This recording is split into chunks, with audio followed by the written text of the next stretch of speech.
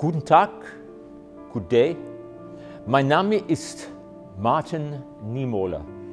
My name is Martin Niemoller.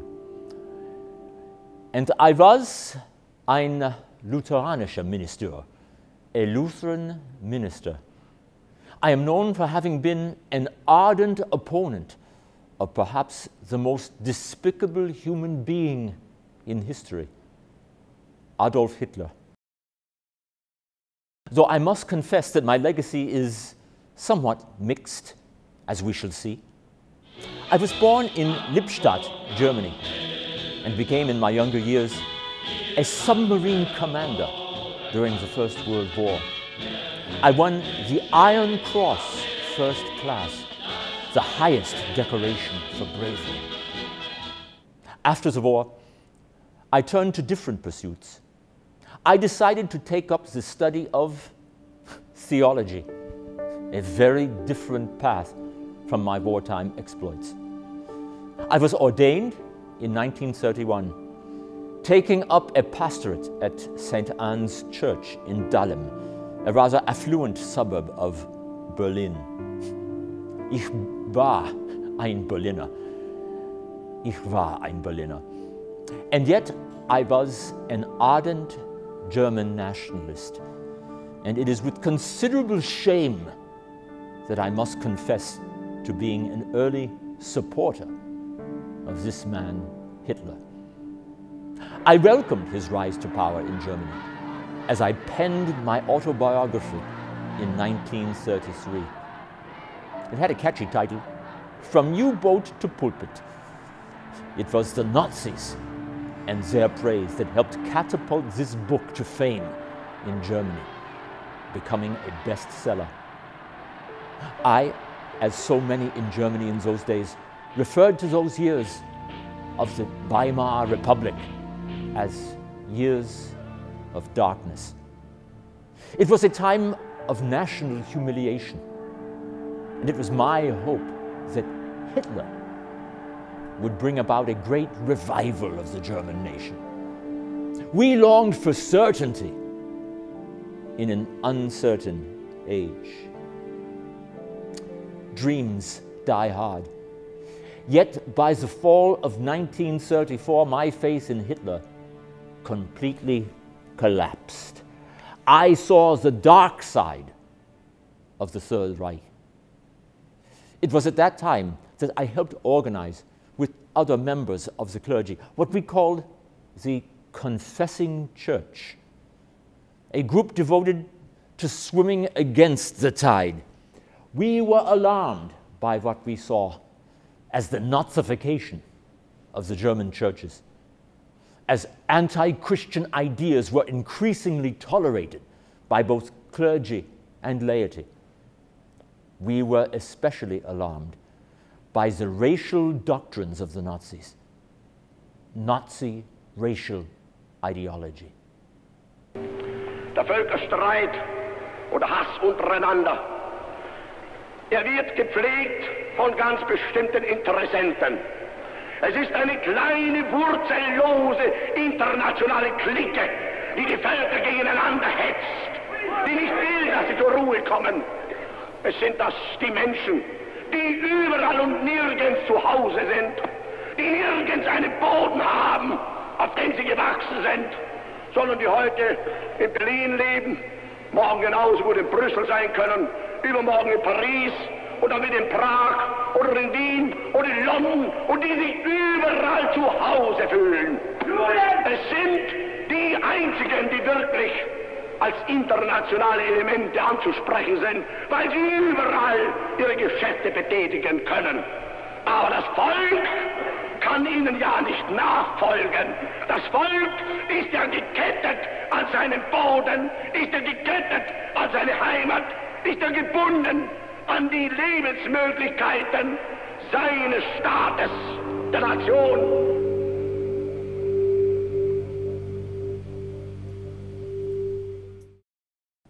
Coherent in its way?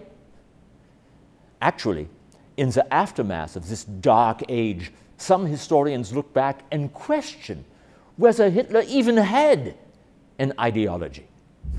After all, He was, first and foremost, a politician. And the great question for any historical age is, what politician actually has an ideology? If we wanted to find some coherent ideology in Hitler's mind, what would we look at as proof? Of course, we have Hitler's writings, the most famous of which was his own autobiography, Mein Kampf, My Struggle. Doesn't Hitler plainly state his ideology in this book? We have a problem, however. Mein Kampf, it seems, was written after Adolf Hitler became a politician. And what politician tells the truth, even in the book he writes? If we can't trust what he wrote, what about Hitler's speeches? Such an orator he was, capable of captivating an audience like no one else. He could have been quite a preacher. Don't Hitler's speeches express his true ideology? Unfortunately, his speeches were also delivered after he became a politician. Wir wollen nicht lieben und wollen nicht schwindeln. Ich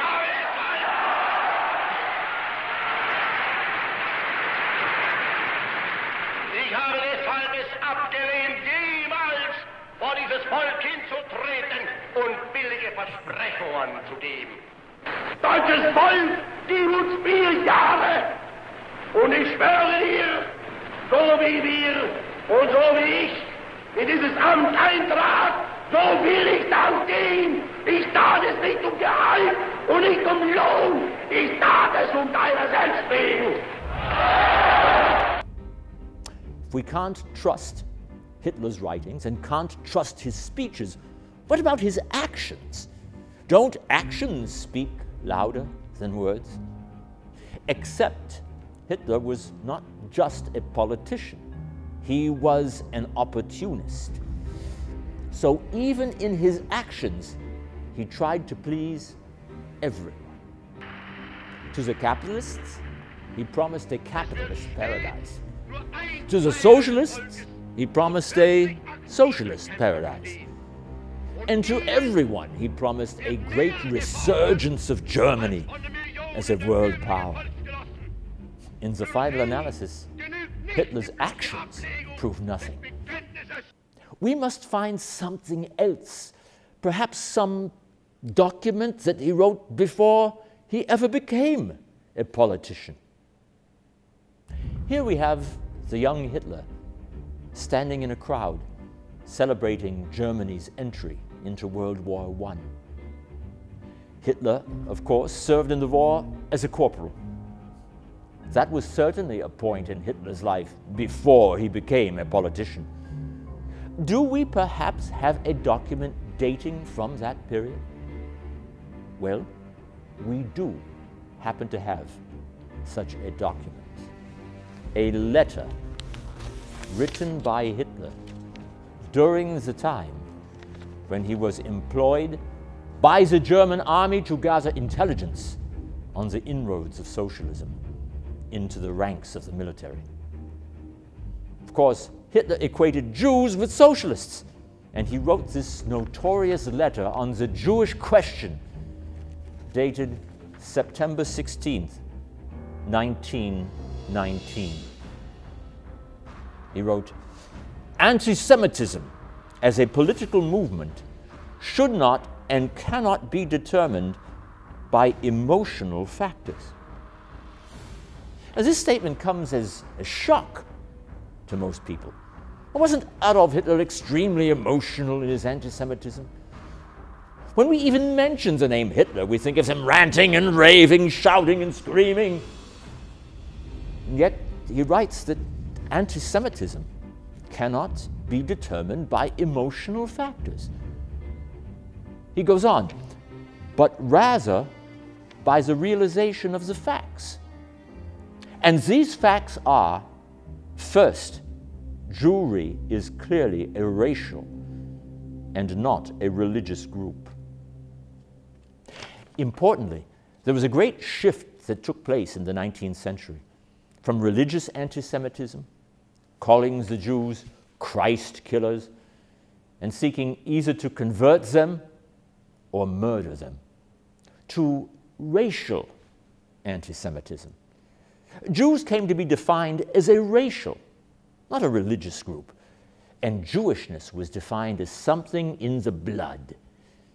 In the past, if you were lucky, you could escape persecution by converting to Christianity. No more. No certificate of baptism could change the Jewishness in the blood. This shift laid the groundwork for what would become exterminatory anti-Semitism. Hitler writes, "All that is for men a source of higher life, be it religion, socialism, or democracy, is for the Jew merely a means to an end, namely the satisfaction of his lust for power and money." How many times down through history has that charge been aired? Money-grubbing Jew. The next sentence is perhaps his most important. His actions will result in a racial tuberculosis, Rasentuberkulose, of peoples. Jews are considered to be an infection, a disease. And how does a healthy body combat disease? Now, I'm not a physician, but I understand that there are certain autoimmune reactions. It's the lymph nodes that secrete white blood cells, isn't this correct? Which silently course through the bloodstream and identify the invading agent and kill it. Now, does this reaction happen consciously? Am I aware that when I am attacked by a virus, my body fights it in this way? Am I emotional about it? Are the white blood cells emotional? Do they announce to the invading bacteria, "I hate you, I hate you"? Of course not. This is simply the response of a healthy body to disease. And this is the essence of racial anti-Semitism. In Hitler's mind, Jews were a disease of the body politic. And the healthy body fights this disease without emotion. People are flabbergasted at this. What do you mean? The Nazis didn't go around spewing hate? Technically, I must confess, they did not. Noted Holocaust survivor Elie Wiesel was asked, "Did you feel their hatred?" He thought for a moment and replied, "To be honest, no. We could not even say that they hated us. We weren't worthy of their hatred. They didn't even hate us." The healthy body simply kills, and it does so without emotion. You study the films, the archives, and there are masses of them, the photographs. And this is very hard. And it's better to have someone with whom you want to go through all this mental or moral, whatever you call it, psychological exercise. Ronnie Howard is a perfect man for it. First of all, but there were moments, where either he or I had tears in our eyes when we were really shaken. Hitler writes, "Hence it follows, anti-Semitism based on purely emotional grounds will find its ultimate expression in the form of pogroms, which are capricious and thus not truly effective." What is a pogrom? There had been many pogroms across Eastern Europe and Russia during the Tsarist era. Basically, They were organized riots, aided and abetted by the authorities themselves. Emotional? Yes. Violent? Yes. But then it was over. The Nazi attitude toward pogroms was, surprisingly enough, negative. Why, you would imagine that the Nazis would applaud pogroms. But such things were, in their eyes, un-German. After all, these were technically illegal, even though the authorities themselves approved them. Hitler wanted everything to happen by law. And that's why Hitler called them capricious and not truly effective. Hitler writes, rational anti-Semitism, however, must pursue a systematic legal campaign against the Jews by the revocation of the special privileges they enjoy, in contrast to the other foreigners living among us. The last word people associate with Nazis is legal. But for Hitler and his minions, this was very important. They passed law after devastating law. That was the German way.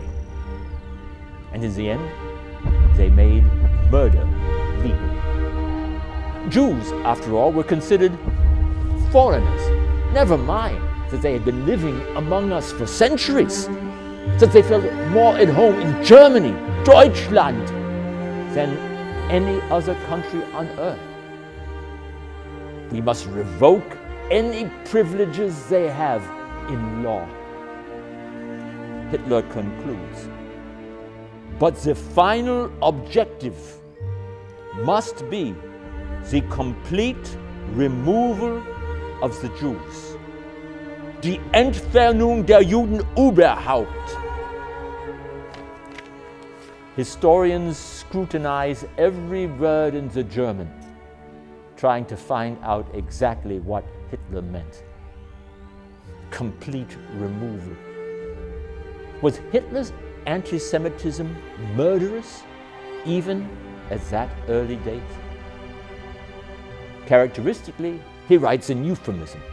He's deliberately vague, as if to say, I have a nightmare. Jews are present. I have a dream. Jews disappear. He doesn't say how they are to disappear. Simply gone. But thanks to this important letter from 1919, we know that what Hitler wrote years later in Mein Kampf, after he became a politician, is, in fact, accurate. This was his racial ideology. Here are Hitler's words in Mein Kampf. I began to see Jews distinguished in my eyes from the rest of humanity. Was there any form of filth or profligacy, particularly in cultural life, without at least one Jew involved in it? If you cut even cautiously into such an abscess, you found, like a maggot in a rotting body, often dazzled by the sunlight, a kike.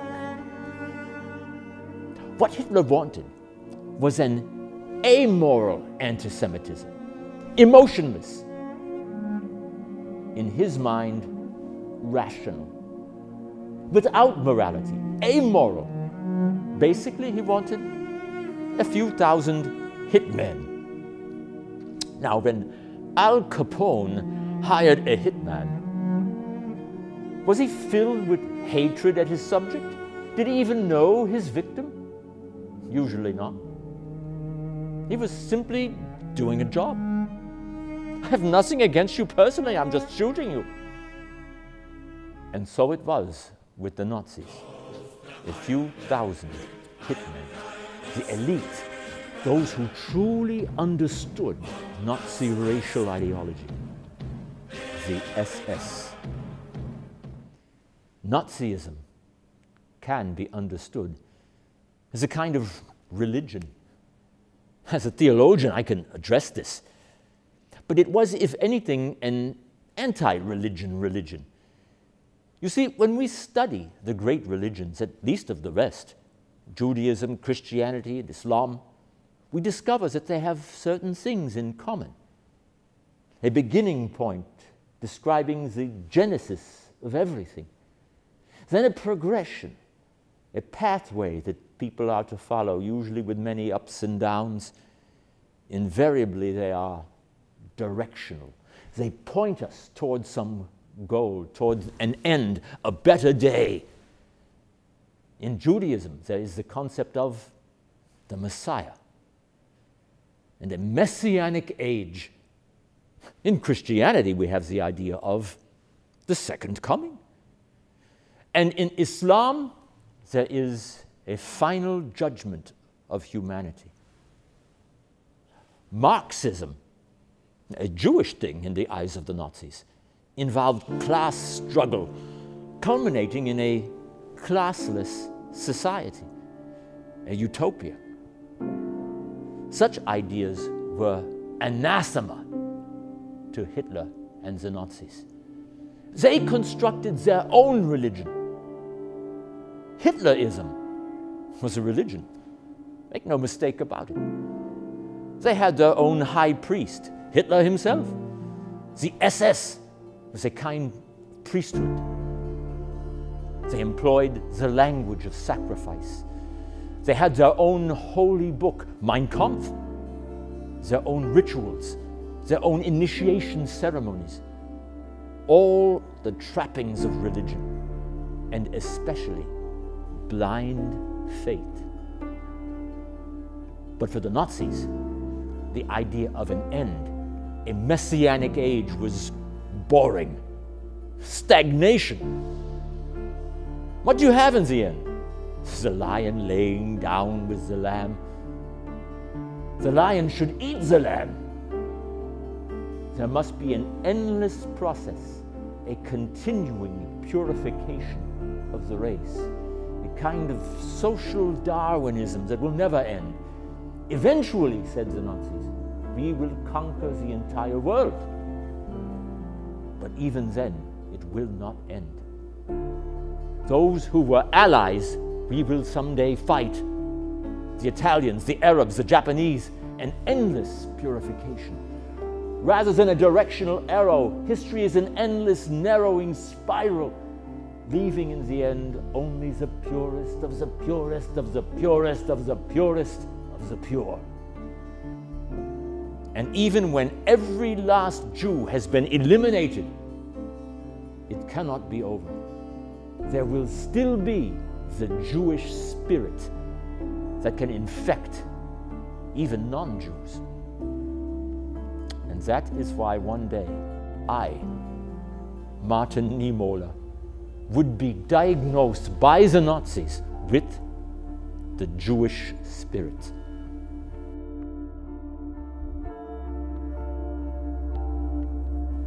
The tale of my suffering will await another day.